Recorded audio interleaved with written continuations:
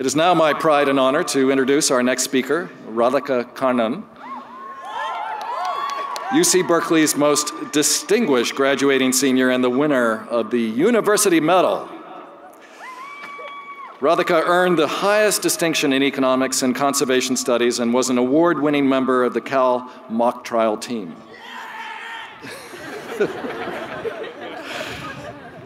Having grown up both in India and Singapore, two areas plagued by drought and floods, she developed a passion for environmental justice and hopes to help indigenous groups and farmers in India. She's headed to the University of Oxford for a master's degree after this graduation. Underneath her academic success is a strong spirit driven by the sudden loss of her mother during her junior year here at Cal. Please join me in welcoming Radhika to the stage as she shares the lessons she learned from her ups and downs as a student here at Cal, but her triumphant survival and success as well. It's my great pleasure to welcome Radhika Kannan.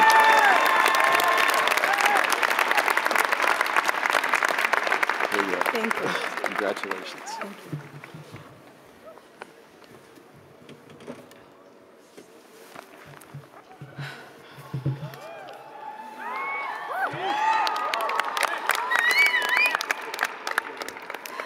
Thank you, Chancellor Dirks, or since the Chancellor also speaks my mother tongue, Mikka Nandri.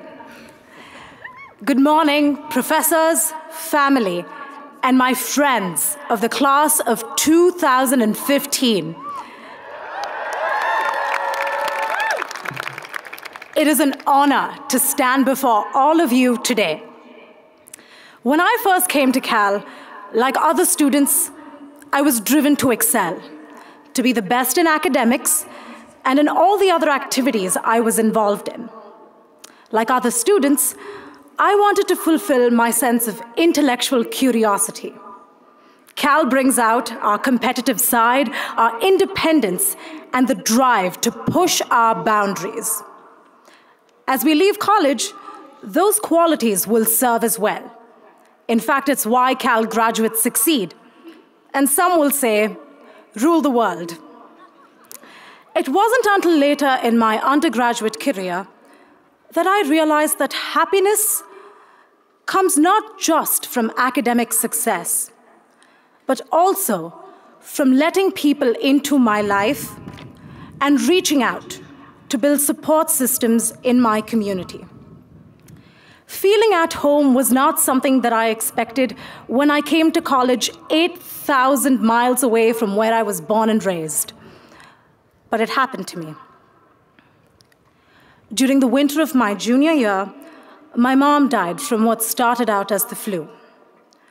I could not understand how, in a span of 3 days, someone who I had just talked to and who had laughed at my crazy jokes could somehow cease to exist.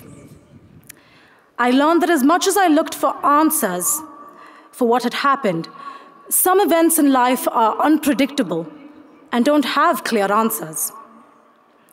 Coming back to college was one of the hardest things I've ever had to do.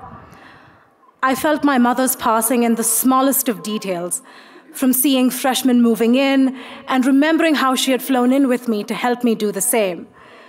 Or something as mundane as hearing someone say they needed to call their mom. Among my group of friends, I began to feel like an outsider, someone who was incomplete. And to be honest, there are still times that I feel that way. But I had to accept that this was my new reality. I would not be able to call my mom about my bad days, my good news, or even that econometrics final, which I had studied so hard for, but still felt like I knew nothing. It was in one of those moments when I was emotionally at my lowest and really did not feel like facing college every single day that I understood that I had to let people in. I had been fiercely independent to the point where it was a source of pride for me not to ask for help. But I needed help.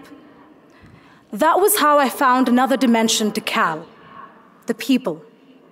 People who I had never before approached for any kind of personal assistance helped me in such unexpected and touching ways.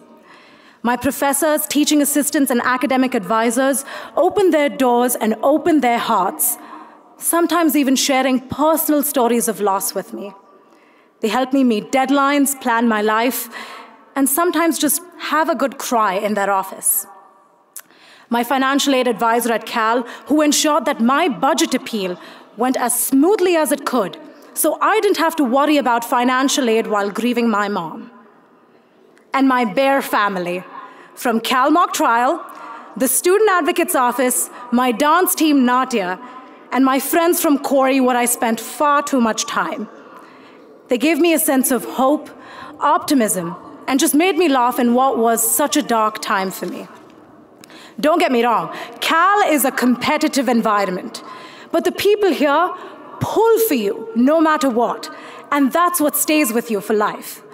The way in which we stand by each other makes for a solid foundation for becoming resilient. As new Cal graduates, we like to have a plan, but all of us are afraid that those plans might not pan out. The fact is, life is really unpredictable, which all of us will find out to varying degrees. I am not ashamed to admit that I am afraid for the future. But Cal has taught me how important it is to have people that stand by you when things don't go according to plan, and even when they do. But the support system doesn't just work one way. You have to be there for others too. Can we agree that it is important to reach out when you have the power to affect someone else's life? Can we agree that as Cal graduates, we have an obligation to be there in the community for others? And I'm sure we can all agree that letting people in and reaching out can be so rewarding. Let's face it, we're going to need all the resilience and all the personal support that we can get. My fellow graduates, we are entering a world that is changing faster than ever, from climate change to population growth, but one that is also improving every day, from electric cars to better energy access. We are the generation that will have to deal with it all. So I leave you with this final thought. I urge you to think about which communities you can let in and which communities you have the power and ability to affect. So thank you for your time. I hope you have a wonderful graduation with your family and friends, and I wish you all the very best for your future. To the class of 2015, go Bears! Go Bears!